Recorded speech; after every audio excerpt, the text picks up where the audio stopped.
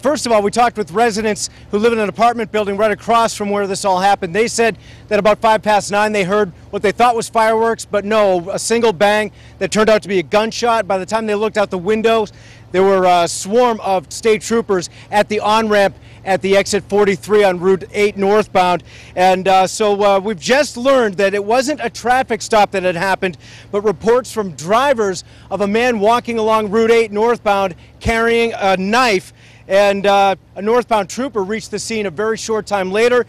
We're hearing that he tried to talk to the man. The man charged at him with the knife, at which point the trooper fired what we believe is a single shot at the man. He was hit, and the trooper then tried to give him emergency treatment, followed up by ambulance treatment and transport to Charlotte Hungerford Hospital in Torrington, where he was pronounced dead virtually on arrival or a very short time later.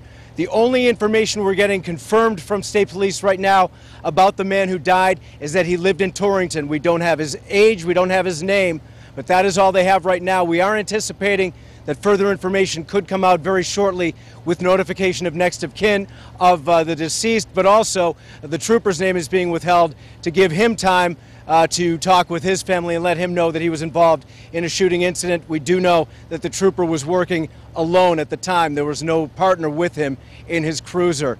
And that's essentially what we know right now, but also want to let you know, if you're heading northbound on Route 8, between exits 42 and 44, you will be diverted and detoured. That's the northbound side. Southbound is not affected, but that detour is expected to last for several more hours from this point at least. We are live in Torrington, or very near Torrington. Jeff Ballin, News 8.